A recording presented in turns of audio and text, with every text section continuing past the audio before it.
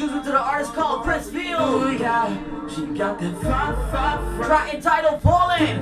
They cry if you drive my way. And this one is non-stop vibes, man. Kris, welcome to the Faded Radio Show. Hey.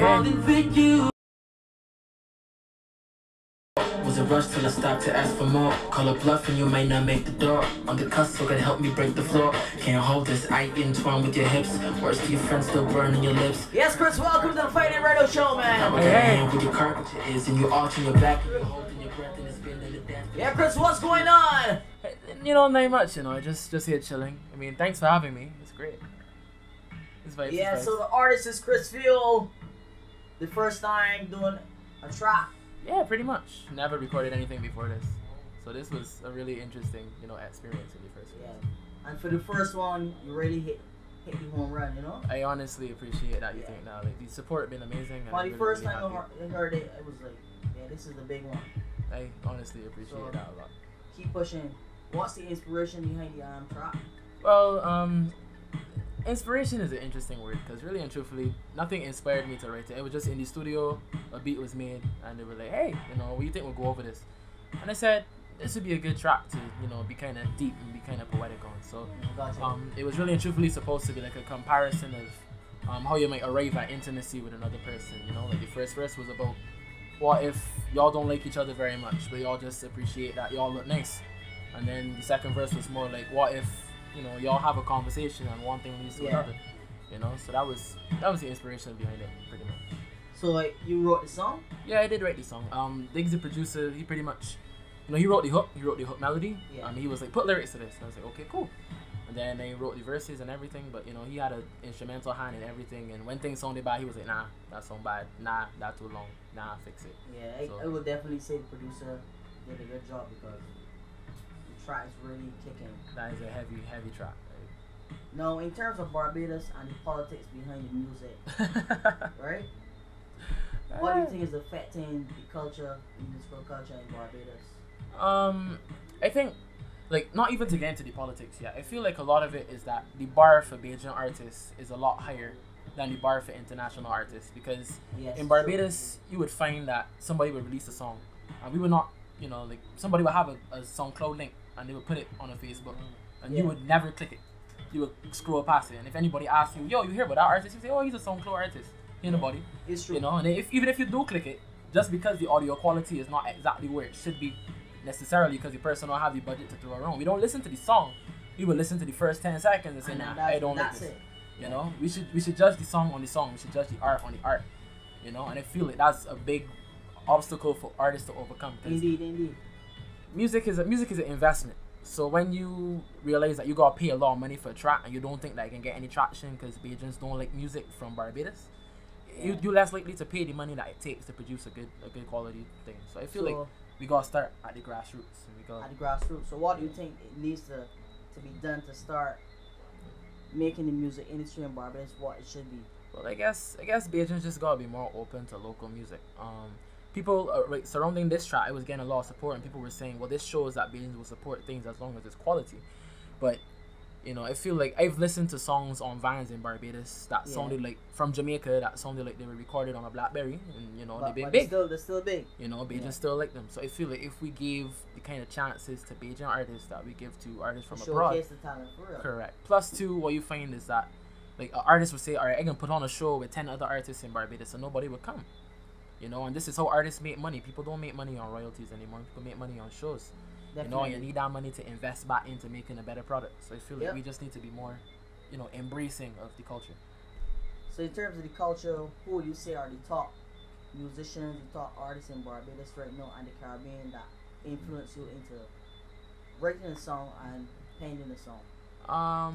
From Barbados. From Barbados and the Caribbean. You mean in terms of impact, or you mean as in people that I just encountered? People that, let's say an icon or a model, somebody that you looked up to as a artist. I really like Taurus Riley. I really like Jack Hure. I really like Tef.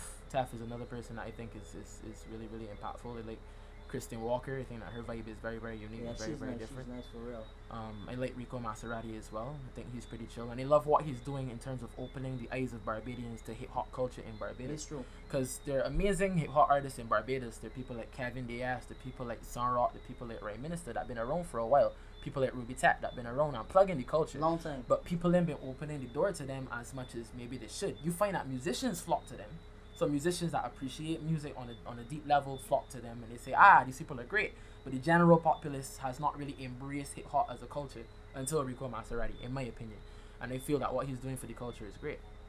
Yeah, I think what happens is that me and by technology, he came into the age of technology. It helped a lot as well, because as you said, Ruby Tech, Sunrock, those guys were singing for years now and didn't really get recognized.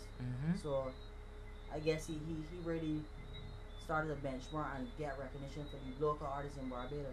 In my opinion, he came along at a really good time. Like rap is no the any kind of time when Sunrock and those kind of guys would have been no popping and like no in their prime of rap. Not that they're not hard really, no. Like rap was not really the dominant culture. Like, you would not find correct. You would not find every song with a rap verse on it. You would not find all of these rap songs on the top 100 charts. You would find them in the clubs, yes, but I don't think rap had permeated the culture, the musical culture in the Caribbean or in the wider world as much yet. So Rico came along at a good time, and I think, like I said, in terms of opening the door for other hip hop artists and like softening the palette of Bajan listeners, I really think he's doing a great job. So what's the plan for the song now is out, and who do you looking to reach? Well, my thing in music is I just want people to like it. You know what I mean? I just want people to like it, and I want people to like it enough to genuinely want to share it. Like, it's one thing to go on social media and be like, hey, share it with your friends, and you feel like obligated to do it. But I want you to like it enough that you genuinely feel like, hey, I should share this. Yeah. So that's all I really want. In terms of who I want to reach, whoever the song can reach. We've been pushing it on radio stations. We've been pushing it, on social media. The response has been overwhelmingly positive. Yeah, that's good. That's good for real. Yeah, I just want, like, this song is supposed to put my foot in the door and say, hey, I'm Kris Fields. I do stuff. I'm here. So yeah, that's get your name out there. Pretty much. Being where you live in Barbados is normally soca, the genre of choice. Yeah. Why did you choose to do the genre of R&B? Because I consider myself to have a very, very broad musical palette. Yes. I listen to a lot of stuff. I'm influenced by a lot of stuff. I really, really like a lot of stuff. So soca's a beautiful genre, don't get me wrong. I would do soca, except that I believe that when people start to do soca, they get put in a box that is very, very difficult to escape. Look at people like Edwin Yearwood, look at people like John King, who were extremely talented, vocalists. Alison Haynes as well, extremely talented vocalists, and should have gone a lot further than they have. Not saying that they have not gone far, because they do travel all over the world and sell out shows, and I do think that that's great. However, I feel like they could have been do more. Yeah, I feel like more people should know them. Like, they should be able to walk down the street in Tokyo and be like, hey, Crossfire, and they should be able to say yes. We have all of their albums. They're amazing. You know what I mean? So, in terms of soca is a wonderful genre, and like I'm looking to get into songwriting for soca. But in terms of performing it, I feel like people trap you in a box that is very difficult to escape. Yeah, but having one of those voices, like let's say Marvin or the voice, I think you can actually try your hand at soca for next year. Yeah, that'd be pretty cool. Probably sweet soca with the voice you have, right? Nice, man. I appreciate that. I'll try to think. What we can look forward for Kris Fields in the near future? Well, is there anything coming? I don't want to give away too much, but look for some visuals for Falling for sure. You're probably not gonna hear anything much from me musically for the rest of the year, unfortunately. But early on in the new year, like look for us at Lava Lamp to be dropping, some pretty big stuff. Oh, and for the rest of November, Lava Lamp artists doing big things. Shy is gonna be dropping Jungle on Friday. Alex Cage is gonna be dropping his tune basically a little bit later this month. Not exactly sure when. I don't think I've seen a concrete date. And Shian's Body is already out on iTunes for basically pre-download. But look for big things in terms of, like, y'all gonna be blown away by how that is released. So you said you're a part of a band then? Well, it's more of a media group. It's more of a collective. Group. Yeah, called Lava Lamp Media. Lava Lamp Media. Which is myself, Diggs the producer, Shian the artist, Lexi the artist, Shay Shay is also a producer, but Shay, Javier Jean-Claire, and I believe Alex Cage is also a part of Lava Lamp. So that's the media group that I'm part of. Yeah, so in terms of contacting Kris Fields, bookings, to reach you, to follow you on your IG? Yeah, man, it's pretty simple.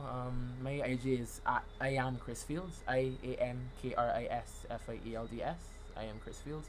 And you can find links to all my other social media through that, pretty much. Okay, so you heard it here live on the Xclusive One Drop Faded Radio Show. Kris, right about now, I'm gonna let you introduce the song to Barbados and the whole public that's listening to the Faded Radio Show right about now. Well, my name is Kris Fields. You listen to the Faded Radio Show on Xclusive One Drop. This is Falling.